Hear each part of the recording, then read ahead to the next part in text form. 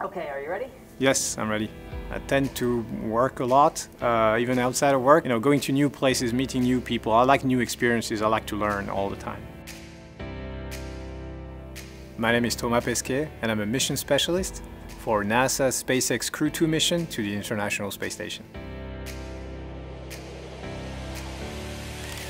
On board the Crew Dragon as a mission specialist, everything that's manual is in our ballpark. If we have to open a hatch, if we have to use the emergency equipment, if we have to open or close valves, if we have to manage the cargo and the stowage, all this is going to be on us.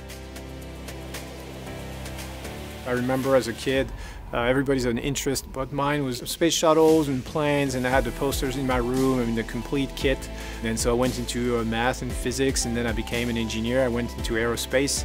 It seemed natural at the time. And then I got a chance to become a pilot, which was kind of another piece. We have an astronaut selection every 10 to 15 years in Europe. And then I didn't think it was going to happen, but I passed all the selections and I made it. So really it's been a dream. I've been so lucky. If I would have pictured it when I was a kid, I couldn't have pictured it any better than what really happened.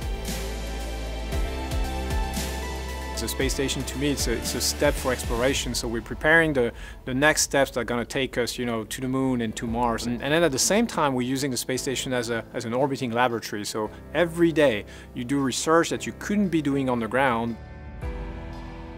You have to prepare for the spacewalks.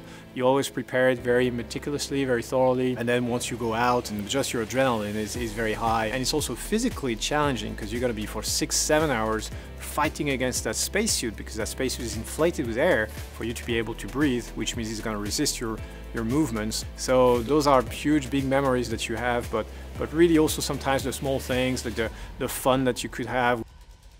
It's one of the big achievements of the space program is to bring people together. That's what makes us go. In the future, I think our programs are going to be more and more ambitious. So we're going to need more than just one country. No single country in the world can do it on its own. So I think it's the partnership that takes us forward. It makes you better, it makes you achieve more, and I think that's the path we're in.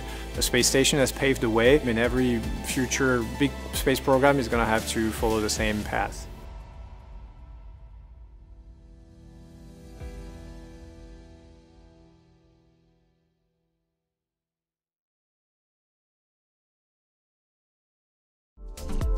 You want more NASA videos? Then hit subscribe.